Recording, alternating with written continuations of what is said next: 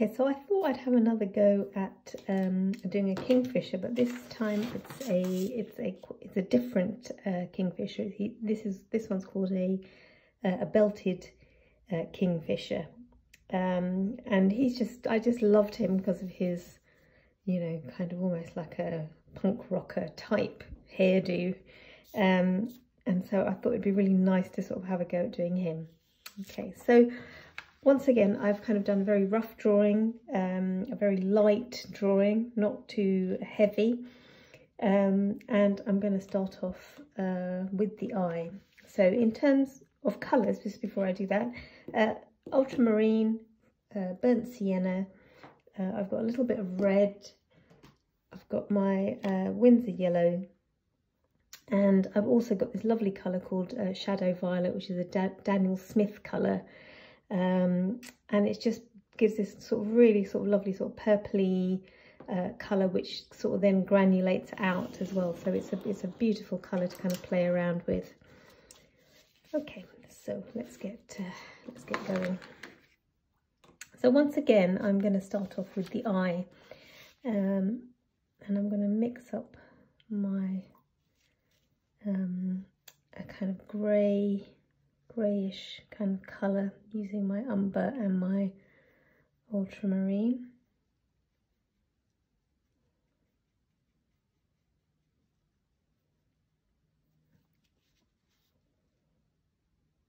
I'm going to try once again just to make sure that I keep the highlights. So there's quite a lot of highlights in this eye, so I'm just going to make sure that I don't lose those, because I think as long as you kind of get that lovely sort of realistic feel with the eye, you know, the rest of the body with these birds can sort of almost be really, really loose and sort of flowing. So that's why I kind of suggest to maybe start with the eye first.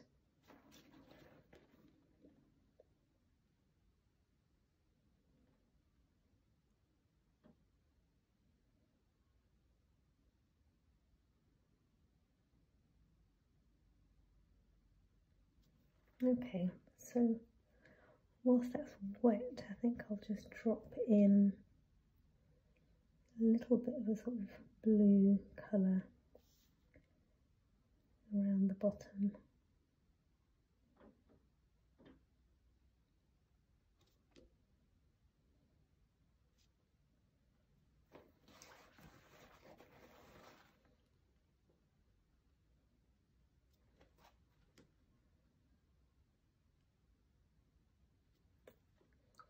Okay, so that's my eye done for now, and then from now on in I can just really just work my way out. So once again, you know, I'm really sort of keen to sort of use those lovely sort of gestural kind of brush marks. So I'm just going to very carefully paint around the eye, because he's got this lovely sort of highlight around the eye, and I don't really want to lose that.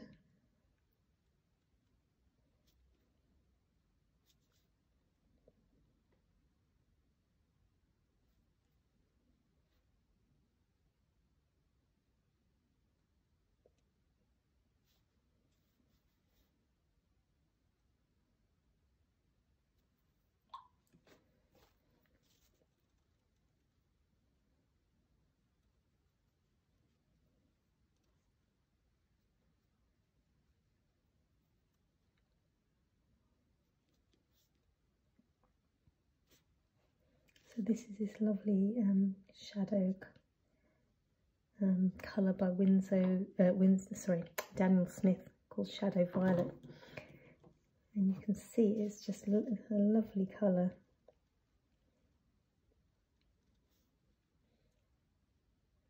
And I'm just sort of flicking that up, just with some water, no paint.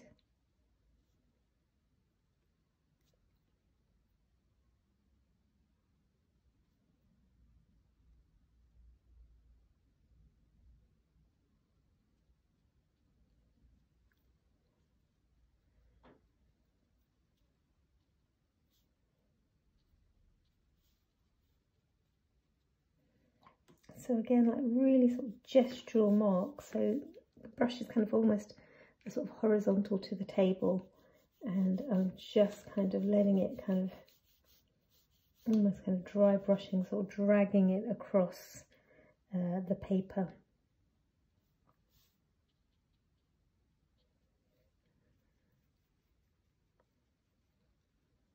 You know, in some areas it becomes very, very sort of blue as well. So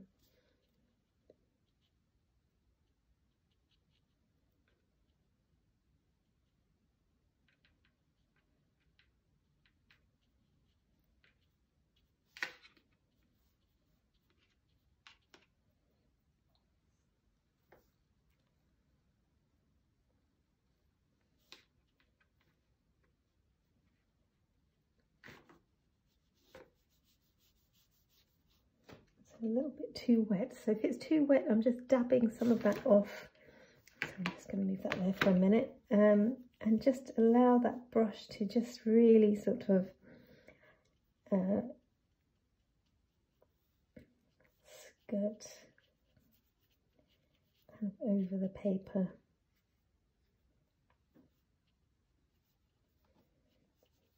Because I really want to sort of try and get that funky hairstyle of his. So horizontal. And there's a few bits that I can kind of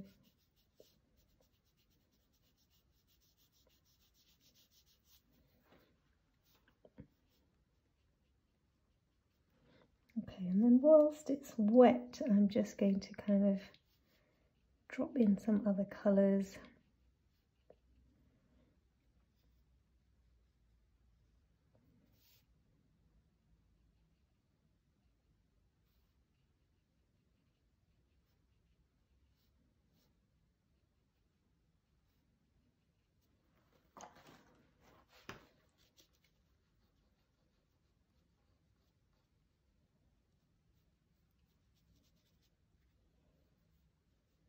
And what lovely hair of his comes all the way down here.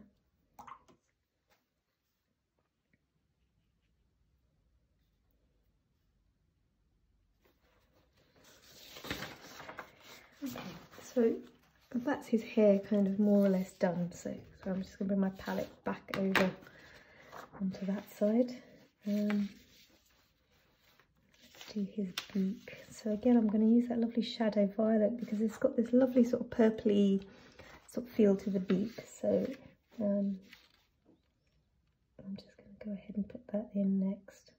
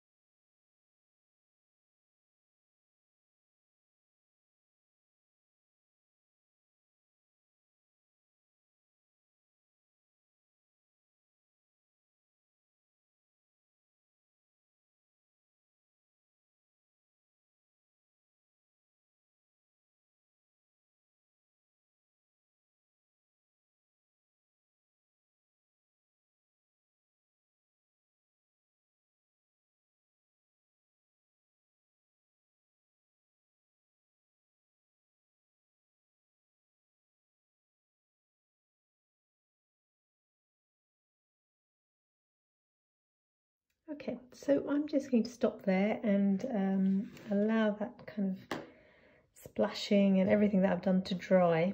And one of the things that I want to say about the splashing is if it goes into an area where you don't really want it to, like, sorry, I realise it's kind of out of shot. Let me just pick that paper up if I bring that down. So I had some splashing up here which I didn't really want. So what I can do whilst it's still wet, I can just try and kind of lift that up, or lift it off, I should say. And what I've also tried to do is try and connect some of the colour of the bird into that kind of splashing and into the background as well, as much as I can. Because I just think it connects it to its background. Okay, so I'm going to leave that to dry for now, and again, you know, for as long as it needs. So maybe you know, maybe about sort of an hour or maybe 45 minutes, just to kind of let all of that dry off, and then I'll come back in and do the next layer.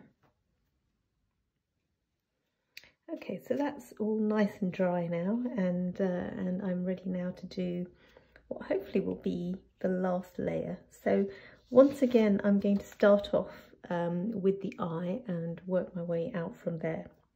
Okay.